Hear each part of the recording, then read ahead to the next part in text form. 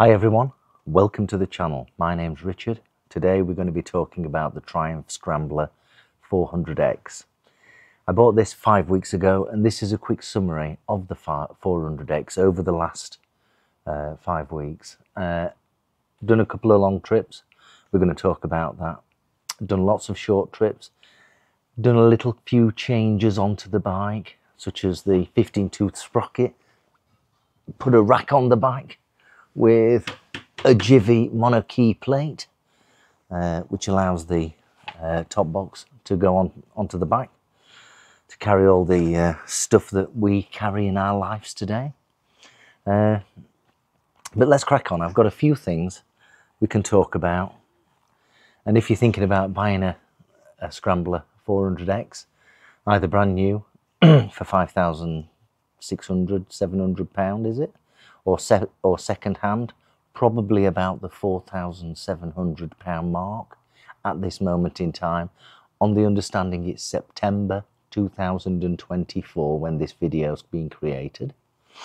Let's have a chat. Let's have a chat about what items I've noted down in no particular order. In no particular order, right? So we'll take it from there. Right, let's crack on.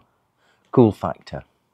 Lots of people look at this and not necessarily the young. It's generally speaking, more, you know, people aged 35, 40 and above. People look at this and they're interested in it. It's a great bike from a cool factor perspective. It is a fun bike. Because it's Triumph, it catches the attention and people are curious about it being a single cylinder 400cc rather than the bigger ones that people may be used to. The cool factor is from 1 to 10, I would probably say about a 7, whereas my Triumph T120 is certainly up in the 9s, 9.5. That's a real cool factor bike. It's got a pleasant exhaust note all the way through the rev range. It's this bike is, generally speaking, standard. I haven't adjusted the exhaust. I have no intentions of adjusting the exhaust. I don't want to make it any louder. I'm not bothered about making it any quieter. I'll just leave it as standard.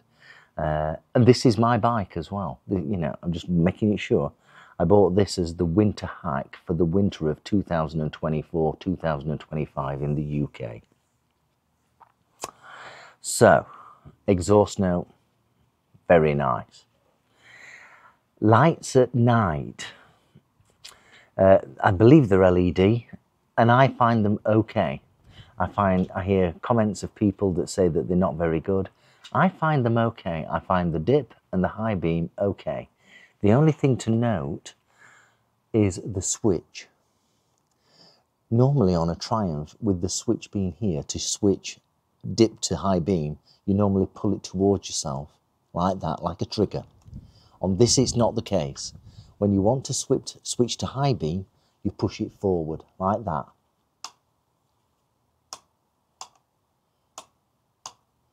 Okay. Took me a few days to figure that out because I was going like that and it just, all it does is flash. You have to push the switch forward. Just take note on that. I find the lighting at night okay. I don't do much riding at night, so it doesn't really bother me, but I found it okay. It's not particularly brilliant, but motorcycles were never brilliant regarding lighting. You've only got one headlamp and only so much ampage going to that headlamp. So it is what it is. Suspension. The front suspension is great. The rear suspension is even better. There's no adjustment. On the front. There is adjustment on the back. What is it currently at? It's currently at its third point. It's currently at its third point out of 1, 2, 3, 4, 5, probably about 8 or 9 positions. It's currently in its third position from lowest. No problems. The suspension on this bike is absolutely wonderful. Using that setting, I've also had a pillion on the back where the total weight for me and the pillion was probably about 23 stone. absolutely fine. The handling, when you've got a lot of weight on the bike, absolutely no difference. It's absolutely great. So, you know, riding solo at 13 stone, absolutely fine. Riding pillion with 23 stone on the bike, absolutely fine as well. And the engine copes easily with a pillion of 10 stone. I'm just saying. Yeah, so if you're worried about the 40 horsepower, I would probably not be too concerned if it was me. I wouldn't be too concerned. Maybe you want to go and test ride one and then get someone on the bike just to make sure and allay your fears regarding the 40 horsepower. It's got plenty enough power, and it pulls like a train. Brakes. Front brake is absolutely fine. It's exactly what you'd expect. The rear brake is better than usual. This is also set for the Indian market. And because Indians ride with the rear brake rather than Europeans riding with the front brake, the rear brake is strong. So that's a good thing. The reason why the rear brake is strong in India is because most of the roads that people ride in India are not tarmacked, so they are rough roads, and that's why they ride with the rear brake. If you're riding rough roads on the front brake, then you're bound to lose the front end. That's why they ride with the rear brake over in India. The bike has been designed to be compatible with Indian riding. Tyres. These are the standard tyres that come with the bike, and they are Metzler Carew Street. Metzler Carew Street. You get a lot of people, you know, these professional reviewers that say these tyres aren't particularly good or there's not much reassurance on the road as you go around the corner. That's unadulterated bunkum. These tyres are great. Now, either I can ride better than the reviewers or something, or they're just pulling up a point. They're just saying something. These tyres are wonderful on the street. Don't worry about that. Don't think you're going to have to change these Metzlers out. That's not the case at all. Not the case at all. These tyres are great. Always make sure your tyres are at the right pressure, and then the handling will be fine. Yeah, obviously always give them time to warm up. The chain is solid. I haven't had to adjust my chain. I've owned this bike for about five weeks now. I've done about 600, 700 miles on it. High speed down the motorway and all that good stuff. And typical riding around the A roads and B roads of the UK. The chain seems to be very solid. I suspect that it would be advantageous to upgrade the chain and sprockets to a set of DIDs. If you're thinking about keeping this long term, because I suspect through the winter, this chain, having come from India, will start to rust. I suspect that will be the case. But we'll wait and see as the winter comes in 2024, 2025. But to date, I've had no problems with the chain. I'm using the typical spray can to lubricate it every 300 miles, and it's working fine. It's just working fine. I've not needed to adjust it from a stretch perspective. The bike comes with a 14-tooth front sprocket. That makes the gearing for first, second and third, and probably fourth, very, very low. So when you set off, you're like first, second, third, and it's like before you know it, you're doing 31 mile an hour in sixth gear. I've changed the 14-tooth sprocket to a 15-tooth, and that has addressed all the problems. There is a video in here that I'll put in the description to show you how to do that. Based on the 1980s, we don't have special expensive tools, way of doing it. And there's another video that shows us testing the outcome of the 15-tooth sprocket. I would highly recommend for 90% of your riding that you upgrade to the 15-tooth sprocket. They cost about £16 or £17 from eBay and whatever. I'll put the link in the description to where you can buy it as an example. Or I'll put a flash up here right now of what I paid, and then you can go and order it. Yeah. Clocks and instruments. The instruments are very basic, but they do the job. The ref counter on the instrument panel is irrelevant. You just can't read it, or maybe it's my eyesight. You just can't read it. So take a note of what the noise the engine's making, and then you'll figure it out. It does have a limiter on it. When it gets up to about 9,500 RPM, it starts coughing. That's fine, but just make a note of that.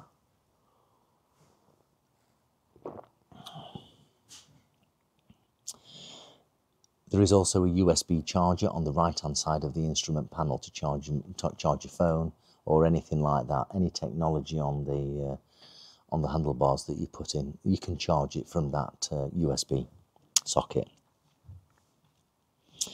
Range. So the tank holds 13 litres of fuel, which is, in my world, about 2.9 gallons. So let's round that up to 3 gallons. So it does 80 miles per gallon.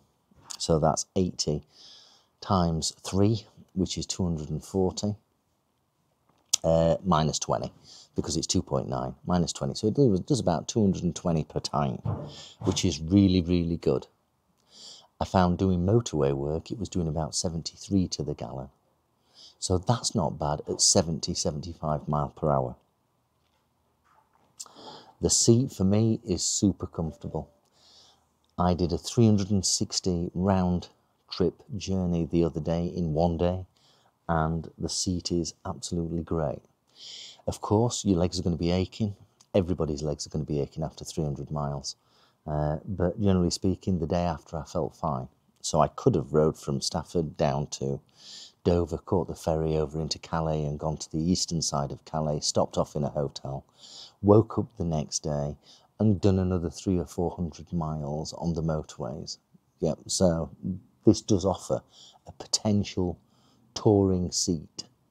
You could get into Europe for those that are on A2 licenses, and because of your age and things like that, you could tour into Europe on this. Do consider that. Vibrations. Don't get any vibrations except when it gets, and this is with the 15-tooth sprocket, except when it gets to about 70 mile an hour. And then as you push through 70 mile an hour to 75 mile an hour, all the vibrations disappear. Take note of that. So there's no vibrations in the handlebars at all. I only noticed a vibration in the right foot peg at 70 mile an hour, and when you push through to 75 mile an hour, the vibration in the right foot peg disappears. So if you're touring down into Europe, I think you're going to be okay. I think you're going to be okay. The side stand, the angle of the side stand is absolutely perfect. On the understanding that it's quite a tall bike. Yeah, I'm 5'10" with a 30-inch leg, and I'm sort of tippy-toe on both feet, and I'm happy with that. But taking it off the side stand is very, very easy. If you want to know what is not easy to take off the side stand, go and sit on the Himalayan 450 from Royal Enfield. Try taking that off the side stand. It really is a struggle getting it off the side stand. I don't know how Royal Enfield, I don't know how it got through their governance or quality assurance process of having such a short side stand, or the angle of the stand is very loose, whatever. The side stand is great. It's got a 40 horsepower engine, 40 horsepower engine. The power is linear all the way through. It's absolutely wonderful. You can chug the engine or you can race it. It doesn't matter. Of course, it then gets up to 9,500 RPM and then the limiter comes in and it starts coughing. Okay, that's fine. But 40 horsepower seems great. Single riding, solo riding, with a pillion rider, of course it's going to work harder, but it seems to be great as well. You know, with a pillion rider, I had no problems with doing 70 or 80 mile an hour. No problems at all. None at all. The gearbox is a 6-speed gearbox and it is super slick. The gearbox action is super slick. If you're on the 14th tooth sprocket, you will be changing gear from first, second and third within a few yards. So hence the 15 tooth sprocket. So, but it is a super slick gearbox. I've had no false neutrals. I've had no issues finding neutral from first or second. No issues at all. Absolutely wonderful. Handling, absolutely perfect. Either solo or 2-up. Absolutely perfect. It's had lots of weight in the top box at the back. So there's lots of, you know, the centre of gravity is raised high with all this pillion and the rider and the top box. Absolutely fine. It rides like a dream. And with these tyres, we mentioned the tyres earlier, going around the corners is no problem at all. Not a problem, even with a pillion. I hope this is meaning something to you. Insurance costs. I'm 57. I live in a nice area. It's a quiet area. The insurance for me on this was £117 fully comp, with something like £150 excess in total. So it's very cheap to insure. Certainly for me. It may not be for you based on your age or based on where you live and all that good stuff. You know. I'm just saying, £117 for the insurance for the fully comp. So it's great, it's cheap. Of course, I have 9 years no claims or 1,000,000 years no claims, but you can only put 9 years through the online system. So it is what it is. Servicing is every 10k. This bike currently has something like 2,700 miles on it. And it's coming up to winter. I do intend to perform an oil change prior to winter. I know it's had an oil change this year. I know that the bike is only sort of 6 or 7 months old, but I think I might just swap out that oil. It's the cheapest way of looking after your engine. It costs £50 at most. So I might do that. I'll create a video on that at some point in the future before the winter really sets in. But the service interval, as I understand, is every 10,000 mile. So if you're into stretching it to 10,000 mile, there you go, 10,000 mile. Price as second hand, I mentioned it earlier. You should be able to get one of these for about 4,700, with probably very little mileage on it. It's up to you. They come with a 2-year warranty, and that warranty is transferable. If it's under a year old, you also have breakdown cover and recovery and all that good stuff for Europe. So, and that's for year 1 from its registration. So just bear that in mind. 4,700. I guess the person that's going to buy this is going to be looking after it. If, you know, it's not like, I can't imagine many 25-year-olds buying it and racing it around the streets. I'm stereotyping now. So I'm guessing the person that's going to buy this is not going to be thrashing it. I'm guessing on the 80-20 rule, 80% of the time they'll not be thrashing it. Next, accessories. On this one, I got the rack for the Monarchy Jiffy plate to put my top box on. The rack cost £81. No, £90. £90 from AliExpress, and the rack is great. Of course, it comes from China, but whatever. Most things come from China now. It's really, really strong, and it takes the weight of my 48 litre, I think it's 48 litre, Jiffy Monarchy top box. I've not had a problem. Not had a problem at all. The Jiffy Monarchy mount plate costs £42. That's off eBay. You can easily find it. I know most of the riders tend to use monokey rather than the mono lock with the Kappa stuff. So I'm just saying. That was that. Any other things that were put on? I've got the Car Pure Ride navigation system on here, but that's that.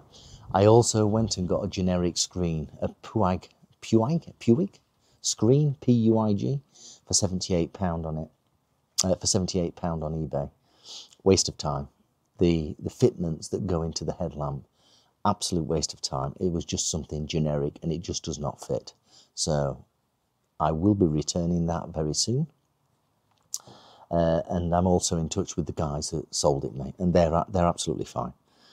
So I will be returning that, and I will be ordering a specific one from Triumph, a screen from Triumph. I would prefer a screen because this will be used on the motorways to get to wherever I'm touring to, in the UK or maybe even abroad over to Europe. I wouldn't think twice about touring this in Europe, if that's what you're thinking. So if you're 25 and you're on an A2 license, or whatever the ages are now, is it 23 or 21? If you're on an A2 license and you can only afford one of these, or whatever, let's assume that you're restricted to this kind of machine, could you go touring? Yes, you can. So if I was going touring, I would put my 48-litre top box on the bike. I would put my Oxford 50-litre roll bag on the back seat, in front of the top box, strap it all up, and then get off to the Alps. There you go. And this will cruise all day at 75 miles an hour. And will return something like 73 miles per gallon, imperial gallons. Yes? So just have a think about that. Don't forget to subscribe. Don't forget to like. And I hope this meant something to you if you're thinking about getting the 400X. I bought it as a hack for the winter, the coming winter, and I think I've made a great choice. It's a great bike. I would really consider this, or maybe the Speed 400. I think it's a great bike, and if you're thinking about buying one, go to your dealer, go and test ride one, and I think you'll enjoy it. But take into account that when the dealer allows you to test ride one of their bikes, it's probably got a 14-tooth sprocket on it, and after you've done 20 yards, you're already in third gear. Then you can have a word with the dealer about buying the bike, but have it uprated to a 15-tooth sprocket so it stretches the gears out a bit more. Don't forget to subscribe, don't forget to like. Comments below if you've already got one, if you're thinking about getting one. Have you had one and sold it because you didn't have a great experience? Comment below. Let's get talking about this. Absolutely great bike. I'm not sure the Royal Enfield Gorilla is a competition for it. I think this is much more of a premium machine than the Gorilla, although I do like the Gorilla. But I do think this is a bit more of a premium machine. Less agricultural, shall we say. So I hope this was useful. Ride safely, be kind to everyone, and I'll see you very soon. Thank you. Bye-bye.